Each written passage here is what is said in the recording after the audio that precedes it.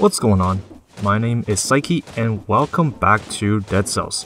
Today will be a quick guide on how to perform the wall run. So the wall run is a move that new players probably won't explore on their own because it's not something that the game explicitly tells you that you can do. So it kind of comes to you naturally as you learn the game mechanics. And once you learn the basics of world traversing, you'll just come across this movement naturally.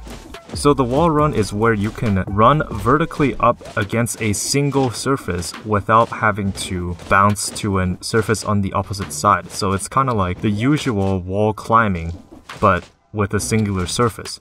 So normally how the wall run is supposed to work is that once you reach a certain point, your character will climb up and then stop. What you're supposed to do then is to jump over to the opposite wall and keep going up. And you're supposed to rinse and repeat this process until you reach the top level. However, there is a way to skip half of the process and just go up a singular wall. And once you get the hang of it, this is actually pretty easy to perform. So obviously before you do this, you are going to need the spider rune. So here are the controls on how to perform the wall run. It's actually pretty simple. So scale up a wall, and once you reach a certain point, your character will stop. Once you stop, just quickly tap the attack button and then press the jump button again. So I'll show my button presses on the screen so you can kind of get a feel for it. It's okay if you do it slow. You can wait till your character stops before you press the attack button and then pressing the jump button.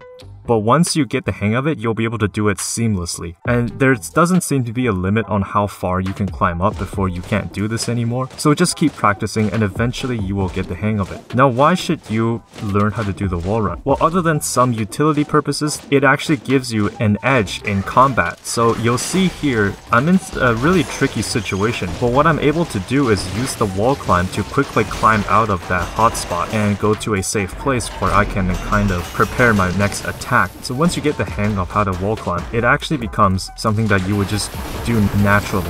While it may not seem too much of a purpose at the beginning of the game, once you reach about 3-4 BC, then the wall climb will actually become very important in your gameplay. So that's going to be it for this very quick guide. Hopefully I'll be able to put out some more guides before Fatal Falls DLC comes out. So until then, thanks for watching.